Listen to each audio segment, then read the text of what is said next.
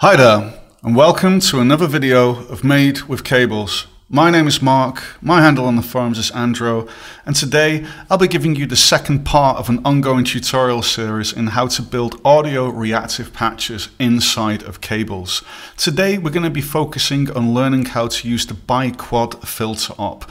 This will allow us to isolate certain parts of the audio spectrum like bass, mid or high, and this will make it easier for us to get things like a kick or a snare or a hi-hat to trigger certain events inside of cables. So at the beginning of this tutorial, I'm going to go a little bit into some basic explanation of audio, frequencies and what filters are, but I'll try and keep it as really as abstract and as simple as possible. I'm just going to assume you don't know anything about audio basically. If you do, don't worry, it's going to be short and you can just jump right into the rest of the tutorial. So I'd like you to pause the video and just make what you see here. Great, let's get started. So first of all, we just want to be able to play an audio file. So I'm going to click here, press escape, and I'm going to type in audio buffer. Holds an audio file or a sample. I'm going to drag this out. I grab the audio buffer player op. This allows me to play back that file. And I'm going to click and drag this out. And I'm going to grab the output op, and this allows you to send the signal to your speakers. I'm going to put the volume in 0.25 because I'm doing the tutorial today. 1 is the default value.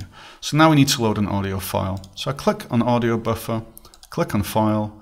For a new file manager, I scroll down here, and I'm going to grab Anthony Naples, this track here. I'm going to close this. I'm now going to press escape and create a play button. I'm going to grab the clicked false output and I'm going to plug it into start stop like you see there. If I now press play, we get music. If I click the play button up and click reset, it stops. Okay, so what we're going to do now is we're going to create a BiQuad filter op basically. So I'm going to click and drag this out. I'm going to make a BiQuadFilter. Different kinds of audio effects and filters. I'm going to press enter. Let's move this over here. So if I click the op, we have the type of filter. So we have all pass, low pass, high pass, band pass. But I'm going to be using these three today. So I'm going to jump to a different tab so I can give a little bit more of an explanation of what's going to happen. So sound and frequency is split up into a range going from left to right. So sub bass, bass, like low frequencies that you feel with your body, they're around here. Then we have upper bass, mid-range, upper mid-range, and high-end. So this is where a snare is, or like a human voice. This is where like a hi-hat sound is, or like white noise. So today we're going to learn how to isolate a part of the bass to get the kick. We're going to learn how to isolate part of the mid-range to get a snare. And we're going to learn how to isolate the high-end to be able to just grab the data from a hi-hat. So let's go back. So I'm going to go over here, I'm going to pull this out, and I'm going to create a basic material op. And then I'm going to make a transform op, and then I'm going to apply that material to a rectangle. I'm just going to pull this down, and we're going to make a new op, the FFT area average. I'll make another tutorial about this in the future, but we're just going to use this to analyze what's happening with the audio data. So we get the texture output from here, and we plug it in there. Let's just move this over there. Okay, so we need to analyze the result of this filter. So I'm going to pull this out and I'm going to grab the audio analyzer op, which was covered in the previous tutorial. I'm now going to pull this out and I'm going to grab another trigger extender to just try and keep the patch a bit nice and tidy. And I'm going to pull this over there. Okay, so I'm going to press play. And we're hearing the output now from the buffer player, but we want to hear the output from the quad filter. So you disconnect this by clicking with the right mouse button, and we now grab this. So we're still hearing everything. So we now need to put it on low pass. And let's put this now on 100. And as you can hear, we're now only hearing the sub. So now let's grab this array out and plug it into the FFT area average op. Now we don't see anything yet because it needs a trigger. And now you can see the sub bass, which is basically the 100 Hertz. So let's just take a quick look. So we're looking at around this part right now. So if I'm now going to put this on 300, we're opening up the filter. And you might think, how is this working? Well, if we go here, this is a low pass filter. it allows low sounds to pass through. So by increasing the frequency number to the right, we're moving this to the right in the frequency range. High pass is the same, it allows high sounds to pass through, starts on the right, and we roll that to the left. I'll get back to the band pass in a moment. So let's just open this up for a minute so you can just hear the difference. 500, 1500, 3500, 10,000, 20,000, which is pretty much almost everything. So I just wanted you to just hear what was happening there. So we're going to put it on 100. So we've got just this sub bass right now. So let's click the audio analyzer and let's just check the kicks. So let's scroll down a bit. And we're interested in this part that you see at the bottom there, min 0.01, max 0.05. So I'm going to pull this out and I'm going to grab a new op, the threshold op. This will send out a trigger if the threshold is crossed, but it won't send out another trigger until the value drops below the threshold and raises above it again. This stops you just getting like a million triggers if the sound is above the threshold. So I'm going to put it on 0.045. And now I'm going to grab the bang up. So the bang up, if I click it and put the duration on 1, as you can see, when I click bang, it goes from 1 to 0 like this. So we want to get that kick to trigger this. So now if we pull this out and press F, watch what happens. It's only going off with the kick. So I had to learn to like tweak these numbers a little bit to get it to respond the way that I wanted.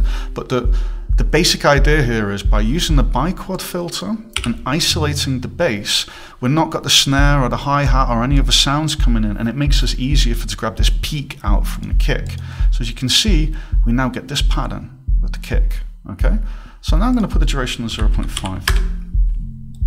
I'm now going to copy this part here, Control C, click here, Control V. I'm going to move it up. And you know what? Let's just move the FFT section to the left. Oh, wrong one. Sorry, need to click transform. There we go. So I'm going to move that to -1. And I'm just going to make all these smaller because I need to be able to fit a few of these rectangles on the screen. This one as well. And great, okay. And now let's just move it over there. And we're going to move this one there, -0.25. Great. So now this bang, we're just going to get it and we're going to plug it into scale and watch what happens. Great. So you don't even need this part here. It's just so you guys can see what's happening. So it's really quick, simple and easy to just use the BiQuadFilter to isolate a part of the audio and then to be able to use it. So the bang, let's just go through this one time. We isolate the bass, we analyze it, we're grabbing the average volume out, we pass that into threshold. When the value crosses the threshold and it goes above it and below it again, and above it is sending a trigger each time. You can press F for flow mode for that. And each time that trigger comes out, we use bang, and that's going from 1 to 0 over 0.5 seconds. So we could put this on 0.2, and it'd be a lot faster. So the best part is we can now reuse this part. Just going to zoom out a touch. I'm just going to press stop. So now I want to use a band pass to grab the snare. So let's just disconnect this. Let's get this FFT area average part. Let's disconnect that as well. So we're going to just copy this part here. Control C, click here, Control V. So we're going to get the audio from the audio buffer player. We plug that into the BiQuadFilter. We're going to pass this trigger through from here just to keep it nice and tidy. We can move it all down a bit. And we're now going to listen to this filter. So we get that audio output and we plug it into here. Okay, so now I'm going to put this on bandpass. And I want you just to listen to this for a minute. Oh, and let's connect the area array out into the FFT area average. Okay, I'm going to press play. So now I'm going to get the BiQuadFilter. So on bandpass, I'm going to put it on 2000. And you can hear this like really thin, tinny sound. So if I put it on 500. So this isn't a low pass filter, it's a band pass. This we're sliding left and right. So now we want to move this over here to like grab the snare. So I'm going to put this on 2000, and now what I'm going to do is I'm going to change the Q. So I'll show you the Q. This is like a low Q, and this is a high Q. When you push the Q up, it becomes more narrow and higher. So let's just take a look at that. So this is a bandpass, okay? So Q on 100 gives us really like low, like really narrow amount of frequencies. We're just grabbing it around there. We turn the Q to 10, we grab a lot more sound. When we put it on 1, we grab a lot here. So it's not exactly 1 to 100 with R up, but that's okay. So I'm going to put the Q on 3. And you can hear that little resonant peak, 5, so we're isolating more and more frequencies. So I'm going to put it on 3. So now I just want to, again, know what the min maximum is, right? So I'm just going to click Audio Analyzer, scroll down. I'm just going to hold my mouse here, and it's going to tell me. So the minimum is 0, max is 0.21. Okay, so I do believe I've got to move this over here. Yes, I was forgetting to do that. Let's give it a different color. So this is going to be the snare. Okay, great.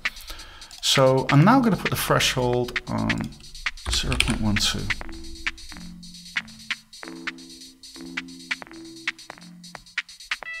And as we can see, once in a while it's getting a trigger from the kick, maybe the hi-hat. I've not tweaked this to perfection. That would take a lot longer than I have today. Actually, let's just try it. So we're going to get the BiQuadFilter. I'm going to put this on. Yeah, okay, so now we've turned the Q up, and now we're only getting it on the snares. Okay, now this works. So we just boosted this resonance peak up. So this is great. So that's all we had to do to get the snare going. So I'm just going to press reset. And now we're going to move the output over here. I'm going to disconnect this. And as you can see, we can reuse this now. Control-C, Control-V. I'm going to pass the trigger through over here. I'm going to grab the audio from the audio buffer player, and let's move this over here to the middle, so it's a bit more obvious what's happening. We can move these over just to bring everything a little bit closer. So now I want to grab the hi-hat, okay? So first of all, let's plug this hi-hat filter into there. Now let's get the audio analyzer array output and plug it into here, just so we can visualize what's going on. Okay, and now we're going to use a high-pass filter. We want everything in the real high frequency range that's around here. So I'm going to click the BiQuadFilter, and I'm going to put it on high pass. And now I'm going to put the frequency, say, on 15,000 hertz, because like a hi-hat is just like noise. I'm going to put the Q on 1. Let's take a listen. So we now need to move that rectangle over again. Let's say 1.25. Let's change that color.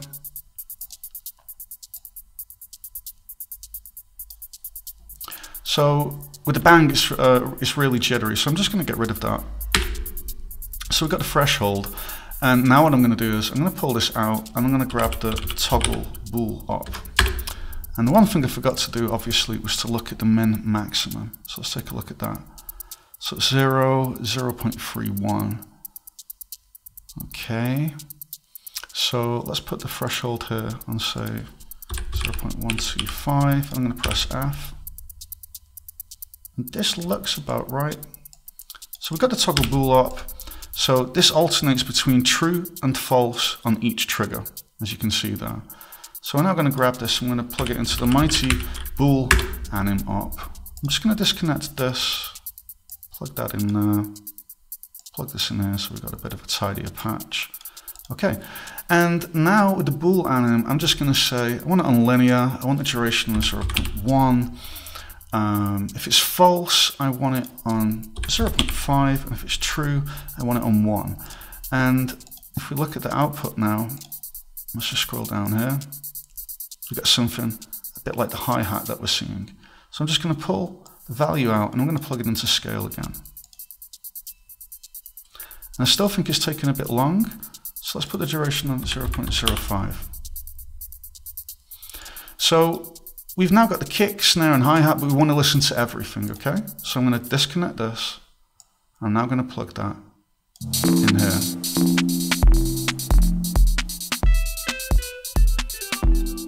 So right now, the FFT is only listening to the high part.